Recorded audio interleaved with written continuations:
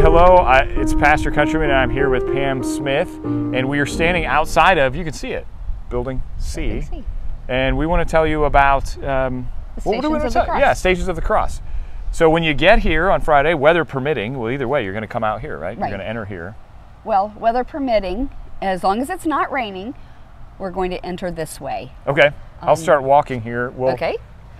It's my steady cam. And they should find a greeting table Okay. set up right here under the portico. Okay.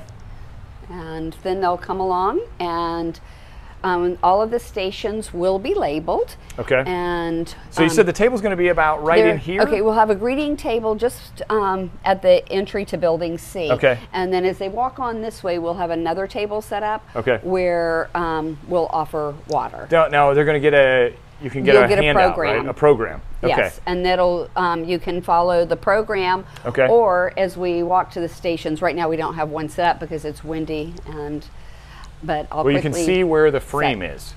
Right. So I can at least prop it up real quick. And so it'll already be set up, and we have a chance to use our beautiful courtyard here. And there are 8 stations that we'll be going through, and Pam is showing you what this will look like, and it's going to be affixed there. So in the program we'll have all of the stations will be on one page each in the program, so you can read it, or if you prefer you can follow along in your program and then take time to study the framed pictures as well. Okay, and then so we'll ideally then make our way around the courtyard here as I'm panning around.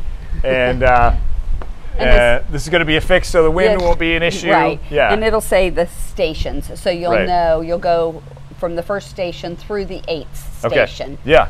Around the courtyard. So it's basically going to be all around the courtyard as we're panning here, and then you will end up somewhere here toward the center. Over here by this bottle brush looking tree. Okay. Yeah. And then you may exit. Music will be playing, and we're just going to try to keep conversations at a minimum. Yeah, and then if the weather doesn't permit, then we have a whole plan for setup in the narthex into the sanctuary.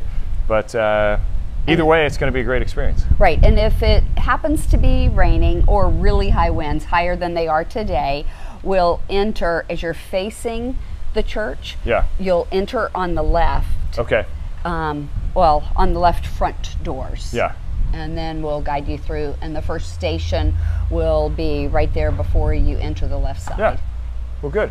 So, well, I'm really looking forward to it, and I've appreciated each step on the Wednesday services, but now with you and Kim putting this together, the creativity. And Kim will be here early Friday. She's just on vacation with her family today. Good. And then Elaine will be set up playing music out somewhere here, underneath. or in the sanctuary if needed. Okay, good. Okay, all right, anything else to share about this?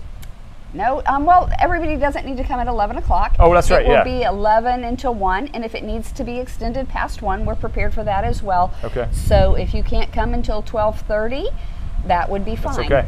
And we're hoping everybody won't arrive at 11, just because we don't want the stations bottlenecked, and we want everybody to have time to really reflect. We're guessing to walk through would probably take about 30 minutes, maybe 40 minutes. And there will be some areas, if you need to pause to sit for a few minutes, you may. Okay, good.